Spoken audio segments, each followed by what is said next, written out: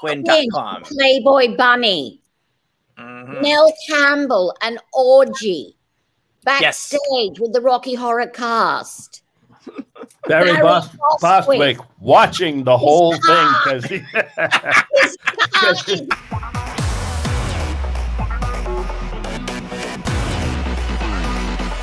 Welcome, friends and fans, to the GalaxyCon Live Rocky Horror Science Fiction Double Feature Virtual Q&A, where we are bringing the convention experience directly to you.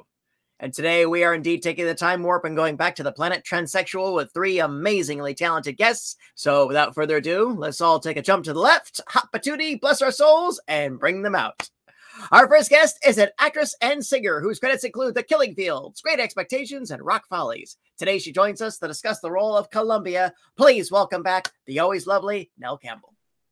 Treasures. How the hell are you all? Oh, worldwide, fabulous. Here I am, a little askew in Sydney, Australia. I'll try and attempt to get my hair a little more. Okay. Hello. It's marvelous to be here.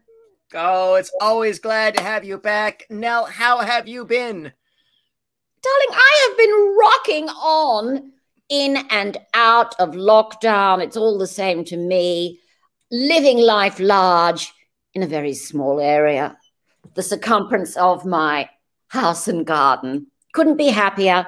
Would love to take this moment to wish the divine Marcello a very, very happy birthday from me. And from Doug, and from Tony, no doubt. Okay? So I just thought I'd share that with you. Doug and Tony are my very close fans and very close friends. And Marcello, you're a birthday boy. And what else can we discuss? I've got my Vegemite on toast here that I'm eating, which is absolutely delicious. It's 9 a.m. in the morning, and I'm dressed, you know, I thought I'd wear this rather interesting attire for you. It's East meets West. I think it's absolutely East, West, home is best. It works. That absolutely works. Well, indeed, you are fabulous as always. Is so glad to have you back. And you're all the way over there on that side of the world. Let me bring out our next guest, who's actually in my time zone, a little bit north of me. He is a Tony and Golden Globe winning actor whose credits include the original cast production of Grease, Fantastic Planet, Megaforce, and Spin City. Today, he is back to just talk about playing the eternally bewildered Brad Majors. Please welcome back our friend, Barry Bostwick.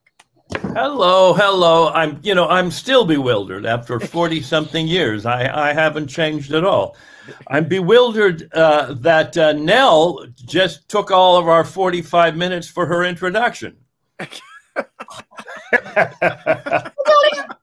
Hello, sweetie. I love you so much. I'm trying. It's a little early in the morning for me to be quite so gorgeous. But have you even brushed your hair, Treasure? What's that? What? Your hair? You brushed your hair.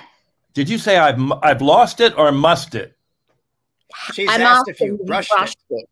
Oh, I am. You know what? You've got such a great head of hair. Who the hell cares? I know. Yeah, well, thank you. You know, you're going into summer, right? That's correct. Yeah. Well, it looks beautiful behind you. You can see behind me. I'm in Florida, and it's beautiful here too. I couldn't be happier here. Isn't that great? Right. Yeah, it's wonderful. And I want to see you personally very soon. You will, darling, because we Australians are finally being allowed to leave the country. After how long? After it'll be 2 years in March. Oh, my God. I'll tell you who is allowed to leave the country, though. If you are a film star or a billionaire, they let them leave the country. I mean, the number of Hollywood stars that have come and gone is beyond. And but we mere mortals have to leave. You're a film star. You're a film star, damn it. Yes, you are. Well, you've got to be a multi-millionaire film star. But no, we had to leave for a minimum of 3 months if we were going away. And then we had to come back and do two weeks of government lockdown, which the starting price was $4,000 to be in a hotel room with no terrace or anything, and you're not allowed out of that room for $4,000 for 2 weeks. That's ridiculous. That's a crazy one. Well, Barry, glad to see you. Things go well with you. Glad to have you back. How's the clockmaking business? Oh, it's great. Come on to my website, barrybostwick.com. I'm making clocks for Christmas. All these Rocky Horror clocks and jewelry and everything. And did I mention barrybostwick.com? Hold on to your hat, because guess what's coming up very soon? LittleNellCampbell.com. Oh, good. Oh, yes. Why is it taking us so long? I don't know, darling. Gotta come up with an idea. Yeah. I say in life, look, guys, there's no, you can't catch whip, as my mother said. You've just got to accept when you get round to doing things, okay? Yeah. Fair. In my dotage, I'm doing a lot of things. And speaking of doing things, I need to introduce our next guest. She is an actress whose credits include I, Claudius, Doctor Who, and Hawk the Slayer. Today, she joins us to talk about the role of Magenta. Please welcome back the always entertaining Patricia Quinn. No, I'm sorry, I've fallen asleep. That's okay. Barry and his miraculous hair will wake you up. I mean, Marmite and hair, Hello, Patricia. I love you. Look at you. You light up when you smile. You gorgeous. Well, we can't see out of my window because the curtains are drawn and it's bleak and autumn. It's also night and late. Yeah, but you have a beautiful view of the hill. No, but not at this time of night. I know, but it is that you do have a beautiful view, which is a marvelous thing. I know. Primrose Hill. It's such a lovely name too, Primrose Hill. I know. That's why I've been here for such a long time. My housemate has a guinea pig named Primrose, so there you go. Oh. Oh, I love it. Pat, how are you? Everything is good in your corner of the world? Yeah, well, I've so enjoyed Nell being locked down because she's had the most amusing daily lockdown day 100, 1002. And I've been so entertained by her every day. Thank you. My Instagram. It's so brilliant. And I just asked her if she could be locked down a bit longer. You are a darling. And the great news is I'm continuing to live life as though I am still in lockdown, Pat. Oh, don't. I've become addicted. I love your page. I'm just saying it's brilliant. Thank you, darling. Very great. Thank you. And it will continue because as you know, I'm going through all my archives. No. Wow. Don't you love all the funny things that are coming up? Yes. I mean, it's incredible. Extraordinary what you do. Not just about me. The things from my parents' library inherited. What, darling? Nothing. Well, I'm so glad you're active on that. Barry has a Facebook, but he never posts anything. No, I don't. And I got rid of my Instagram, and I don't tweet. There was too many crazy people following me. Well, really? Yeah, Twitter's an but Instagram's fairly safe because it's just pictures and you just leave it at that. Yeah, but you got all these followers that you can't get rid of if they're like really crazy. You block them if they say weird things. Well, I can figure that out. My God, what do you think? That's what children are for. Your children are in their 20s. Darling, are they becoming .coms? What does that mean? What's that? The .com? Like BarryBostwick.com? Where you can purchase like fine jewelry and clocks. And you should get a website, Pat. Sorry? You don't have a website, Pat. You got to get a website just to tell your fans what's going on. I do. You know. I actually do have one. You just have missed it. Oh. Is that what you mean by .com? Pat Quinn. Yeah, patriciaquinn.com. Oh, is it? Oh. There is one. Someone set it up for me. I don't know about it. Okay. I have one. Good. All right. And I'm meant to sell things on it. Yes, sell things. Yes. I wonder what.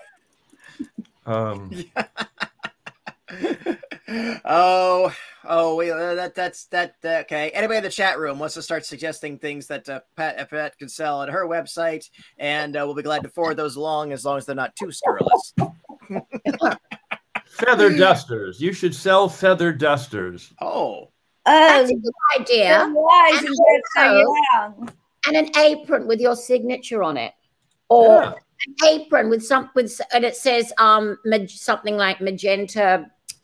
I banged riffraff in this apron or something.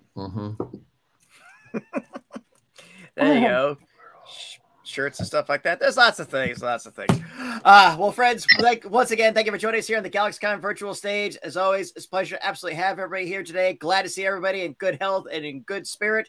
And breakfast. Absolutely. We're doing a Vegemite breakfast and everything else. So if we've got some questions, I'll tell Paul, our producer, let's go ahead and roll our first one. And this comes from Joshua. And he wants to know, what is your funniest behind the scenes memory? And I will allow you to draw from anything in your career. You're not limited to just Rocky Horror. Oh, this person, Joshua, wants Rocky Horror, I'm sure. Probably, but if you got a story. Pat, I'm sure you've got a brilliant memory for that. No.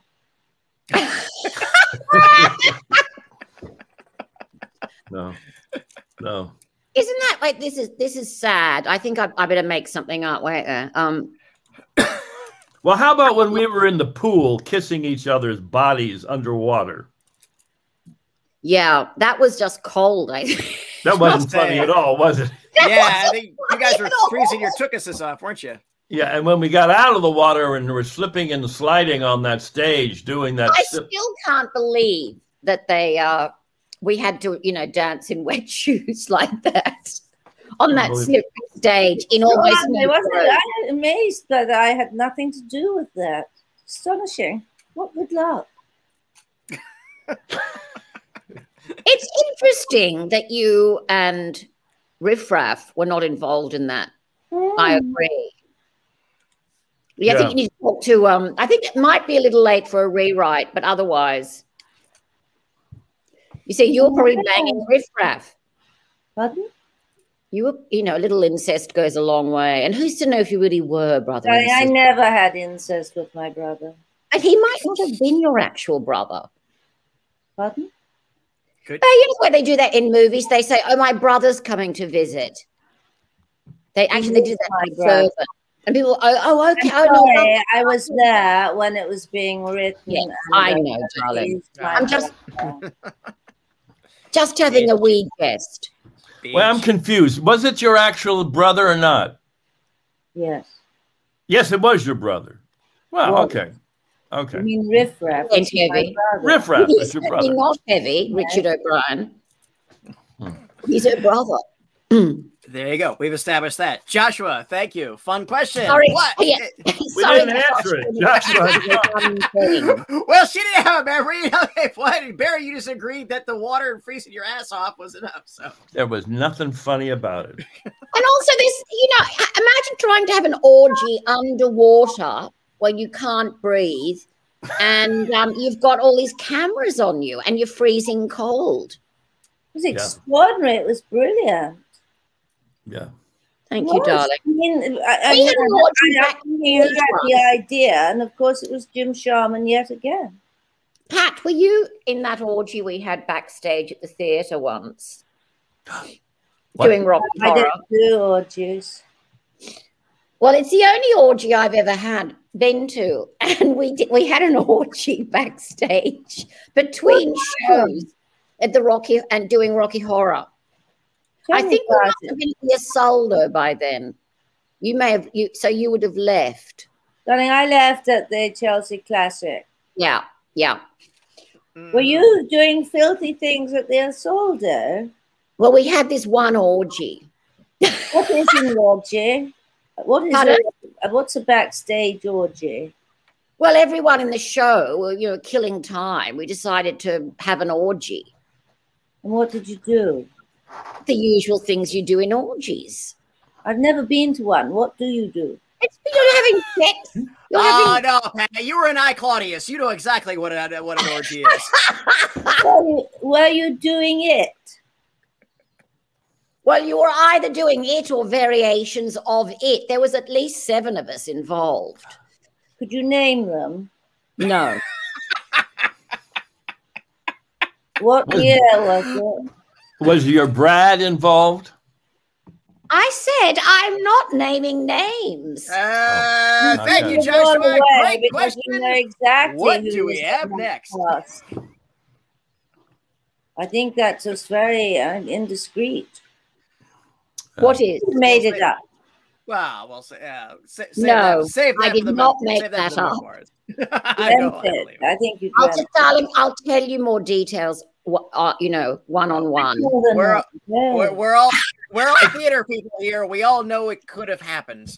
And I'll take her. I'm Yes, sorry. Barry. I've never heard of such a ghastly thing. Ghastly. Are you kidding? We were doing the Rocky Horror Show. Come on. Richard O'Brien. You mean did you do it with him? I'm not saying another word about it. I've never heard this story. I love it. I love it now. Well, you're kind of dirty. Oh, God. What's dirty? There's nothing dirty about an orgy. There's nothing Here's dirty where I about come from. sexual, as long as everyone is, you know, happy to do it. Yeah. Consensual, I believe, is the unbelievably dreary word that one has to listen to all the time. Yeah. Can I ask you a question? Can I ask you guys a question? Because I wasn't there. I was only in the movie. On opening night at upstairs where you did this play, musical, what was that opening night like? Was it tense? Was it just fun? What was it like, that opening night? That'll be for me. What's that? That'll be for me. That phone call. No, my car is ready to get picked up. Oh my God. Do not bring us into your mundane. I'm telling you about orgies and you're discussing your car is ready to be picked Well, up. I mean, yeah, sure. I mean, the mundanities of Florida life, darling. I love it. I love it. I'm loving it here. No, I love that you're loving it there too. Okay, so opening night. Opening night on stage. What was it like? Exciting. It was For me, exciting. it was like my first show in London. Was it the second show I'd ever been in? And I was absolutely thrilled. And it has to be said that when you're young, you know, because whatever I was, 23 or 24, 23, I think, you don't get as nervous. Yeah. Do you feel the same, Pat? No, I don't get nervous. Oh, I get so nervous now. Yeah. Anyway, it was very well received. It was well received? Oh, yes. And did you get a lot of... We were a hit from the minute the usherette walked on.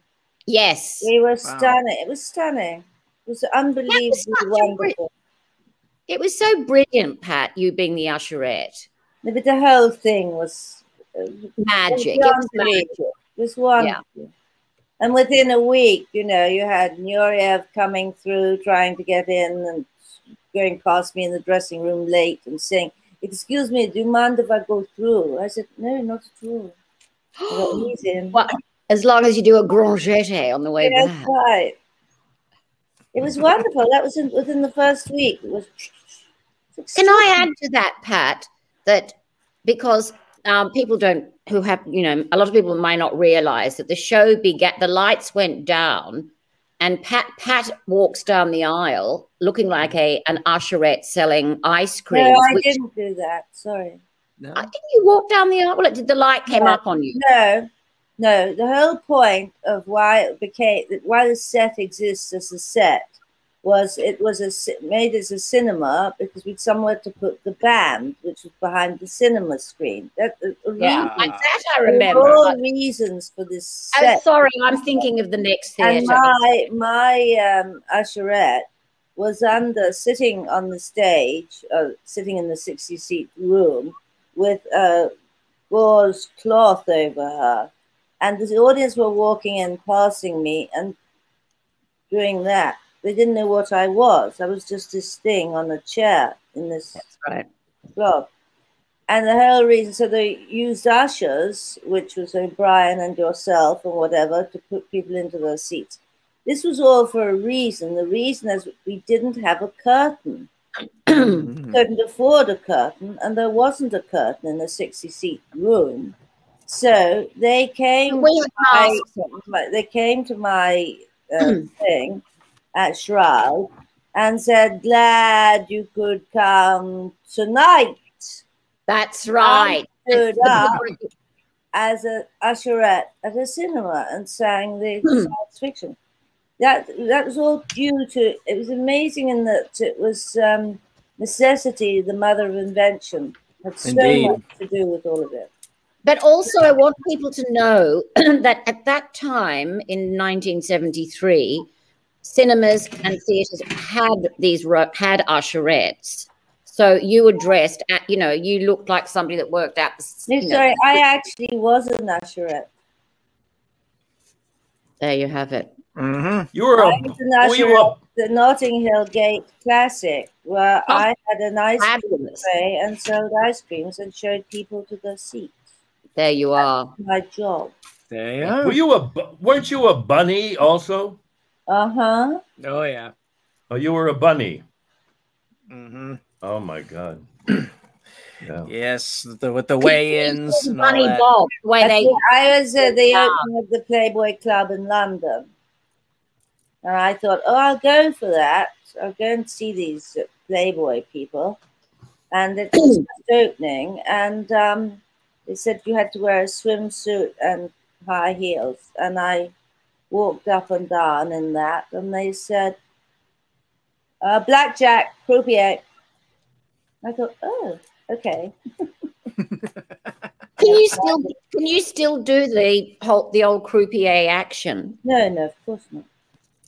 That really takes training. Well, that's what I would think. So how long did it, anyway, I don't want to, but that interests me. How long did that take to learn to be a croupier? Oh, ages. That's the only photograph I've got in the Playboy magazine. Nothing, just in my hat and on the table training to do the shoot. Yeah.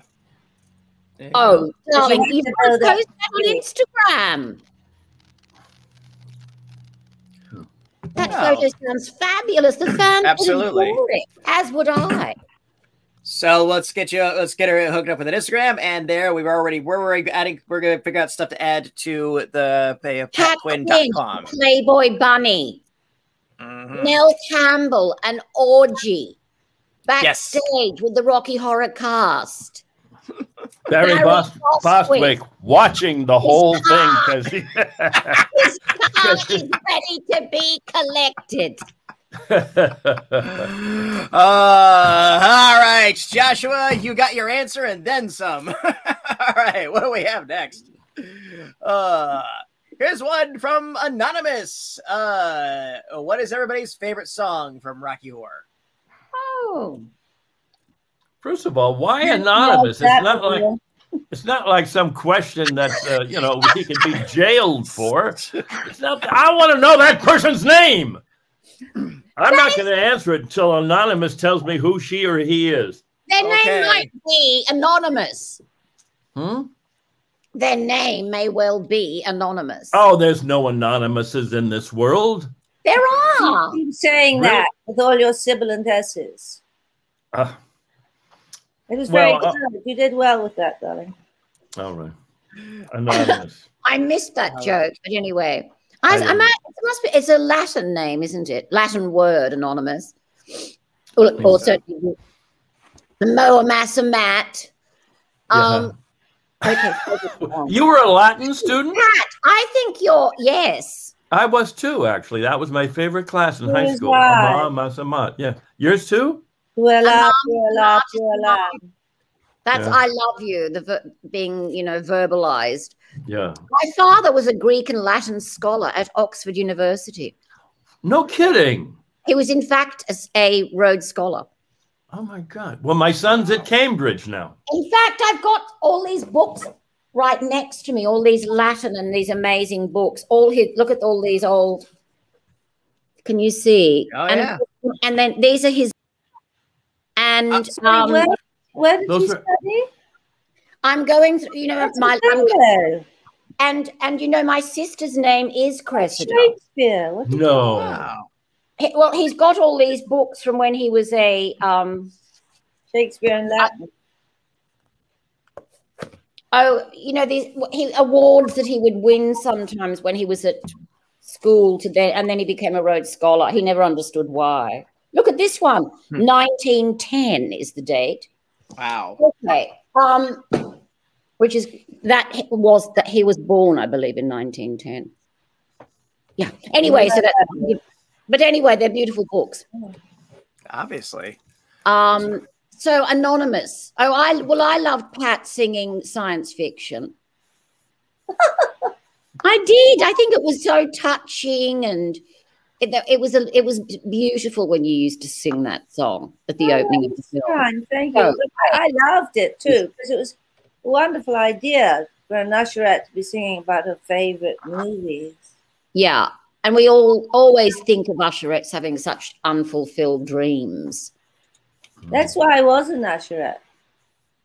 But your dreams were to see all the films, so I thought I'd go into the cinema. I was an usherette in the theatre as well, so I could see everything that was on the West End. Such a clever idea. Mm. Wasn't that the first song that Richard O'Brien wrote for this? And he wrote it before he even wrote the musical? Yes. He wrote it for, he entertain technicians, film technicians at something at Elstree or something, and he wrote that song just to entertain them, not for a show. Okay. You know, I was reminded recently that you remember. I don't know if our listeners, readers, observers, but know that Jim Sharman, prior to directing Rocky Horror, had directed Jesus Christ Superstar in the West End, which Richard O'Brien was in, correct? Yeah. Well, and he wanted to play Herod as Elvis Presley. Yeah. And he wasn't allowed. And the person who was writing this said he was then fired. I don't know if that's absolutely true. It was no good as Herod. Pardon? They didn't reckon him as Herod. No. Nothing to do with Elvis at all. But it's so he was in the hair. He was in the hair with Mr. Sharman as well. Right. But then when he got fired or something, and he spent the whole winter writing this because he had nothing else to do. Winter. Well, whatever it was, the time after he was out of the show. He didn't get Jesus Christ Herod, so he started writing it. Yeah. There we are. He wasn't hired. He fired. He just wasn't hired. I see. I just remember a little story about when Richard O'Brien said to Jim Sharman at the time, I have this show I'd like you to read or like you to, and Jim Sharman says, it's not a religious show, is it? And Richard said, no. And I think that's one of the reasons why it was actually cottoned, why it was actually approved by Jim Sharman and liked it, because Jim Sharman was so sick of religious rock and roll shows, Fair. He'd only done Jesus Christ Superstar. He didn't do Joseph and his Technicolor Dreamcoat. Technicolor Dreamcoat, yeah. Yeah. And then Godspell being the third. Jesus Christ Superstar. That's enough. That's a lifetime of religion. That is, yeah. I'm a Godspell man myself, just because. Oh my God! Look at this. Is just getting worse. Before we go on, I would just like to ask: are any of the people, Patty, Pat, and Barry, does anyone believe in God? Oh God!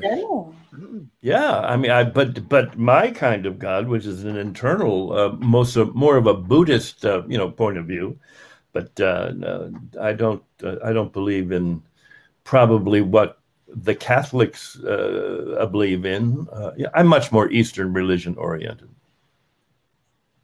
Do you think there is any bigger thing, greater being? I think it's a consciousness thing, and not an entity. Yeah. Well, I think yes.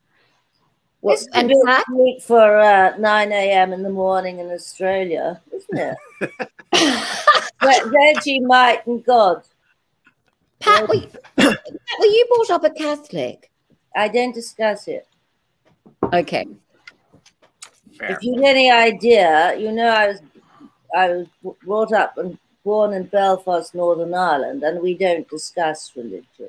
Oh, well, that, I mean, when I asked the question, I was aware it was a bit of a volatile subject from a Belfast girl, for a Belfast girl. God is not, I was talking about religion. No, I realize that, but obviously the Catholics. Something else. Yeah. Nell, anyway, Nell, ask, you asked the question. Would you answer it for yourself? I don't believe in God at all. Mm-hmm. I think I believe in kindness, which is sort of what you're saying, Eastern more. I think by kindness, doing things for other people, that's the most important thing. And doing yoga, looking after yourself in that regard, but looking after others. Mm-hmm. And I cannot believe that people still believe in that there is a God. And all the time, all the wars in the world usually are started because of God's religion. Right. And first of all, if someone does believe in another God, who cares what they believe in? It's like your sexuality in a way, except the sexuality you don't have a choice in. But as we know, in certain countries, you're brought up in strict religions and they just get brainwashed. And it's just, to me, they're all cults. Mm-hmm. Mm-hmm. And the amount of time people waste having to be, at the churches, the synagogues, the mosques. Anyway. Can I just say something? Ruin it for people. They have a wonderful time at those places. I thought you just left the room, Paddy. What's as interesting about this conversation is this is the kind of conversations we have when we're alone or in a restaurant somewhere at a convention. It's not about the conversation about this. But things like this, not things that are a little deeper than just what's your favorite song? It. Who did? I know, but what I'm saying is I think we've all gone beyond the Rocky Horror thing in some way. Well, our darling fans know us quite well now. I think they want to, know a bit more about us, don't they? Yeah, I agree with you. I agree with you. Patty, get us off this goddamn thing and put us on a question about Rocky Horror. Come on. I just want to say my personal savior is Emily Post. I just want to. I love it. Oh my God! This is big. Why is that next to you, for God's sake? Because I'm a host and I have to do this, and this is a 1928 edition too, so this is really fun. Dead to Rights, I should be sending you thank you letters after you appear this night, not emails, thank you letters, and everything else. Illustrated? Is it illustrated? Oh, there are illustrations on there are actual early photos of place settings and show us an illustration, please. Oh, all right. Only if you answer Anonymous's question, which was, we got Nell's, but Pat and Barry, what is your favorite Rocky Horror song? The one that Tim sings at the end. What is that one where he's sitting on the edge of the stage? I'm going home. I think that's thing. I think it's what? Here's a diagram for a formal dinner setting. Oh, I love all that. Where the host have you ever seen the Queen's staff setting up a dinner? No, I've only sat at the table. Pat, prior to your arrival, what do you call? So with the footman. The footman set up the table with a ruler. They, everything is measured, how far apart each thing is. Yes. Speaking of time wasting, but Pat, how did your dinner go with the Queen? Tell us about it. Afraid not. I can't. Can't talk about that. Okay. All right, Pat. We're not interviewing Meghan Markle here. Come on. Nothing? Next. Still under her Pat, I still need a song for you, and I promise we'll move on. No? A song? Yes, my favorite song. Oh, sorry. Let me think. No, I like science fiction. Sorry. All right, good. I That's like fine. all of them. Honest to goodness, I think they're all. Me too. Love them all. Science fiction is wonderful. I enjoy having to explain all the references to the youngins nowadays. Well, there was this movie called Day of the Triffids, and then there's this movie called The Day the Earth Stood Still. And yeah, let's roll another one. Is this Ezra James? Did any of you keep anything from the set of the film? Or I'll expand it. Have you all kept anything from any of the stage versions? I found this today, and this is from my spacesuit. Really? What is that? I can't see it. It's that was on my spacesuit. Oh my That's God. from Rocky Horror. I never kept anything ever in my life from anything. And I thought, what is that? It was in the... Is it from the film? Yeah. That is great. It's a tacky old thing. I polished it to wear today because I thought it's science fiction, isn't it? It's fantastic. It is, That's great that you have that. How I've even got that is extraordinary because I never took anything I ever thought to. I never like Prowse from Star Wars, David Prowse, who's just recently died. You know, he has so much memorabilia and things that there's auctions and auctions going on. They're about to do a really huge estate sale for him really soon. Yes. Yeah. Julian's involved in that. Anyway, so the point is, and his script went for £300,000. And wow. It's about 450 American. I know, but I never ever thought of I didn't ever think of I've got my script. I've got my Rocky Horror script. I don't really think it's worth that. Pardon? I don't think it's worth that. No, I'm keeping it anyway. But listen, I've got this theory, guys. Tell me what you think. That you're the first people I'm going to try it on. Well, as you know, Elon Musk recently flew to space with William Shatner and a few other folk, right? Mm-hmm. Well, you may also know that tragically one of those people was killed in a small plane crash 2 days ago. Yeah. Irony. Unbelievable. And I was thinking, now it's not just because I am reading Agatha Christie's autobiography at the moment, but how about if slowly each of the people were on that flight died? Oh my God, you're very worrying. And it's like an extraterrestrial situation. Uh-huh. They went where they shouldn't have been. Why didn't you just write the book and keep that to yourself? Oh, I'm not so about to. Silly of you to give it away. No, just an idea. Well, Shatner will make a lot of money off of it. That's all I can say. Most unpleasant man I've ever met at any convention, in front of house, back of house, in the house. Is that right? I absolutely adore Mr. Shatner. There you go. He's one of the most delightful I've ever met. Sorry you haven't had a good experience with him. We've had him on here several times, and he's been great to me and to us. So and to me. We'll try to we'll try to rectify that someday. And very, very, very amusing, very bright. But Nell, I am in awe that you actually have your original True Blue script still from the film. That's great. I have mine too. Really? I have my script of the original show and the original film.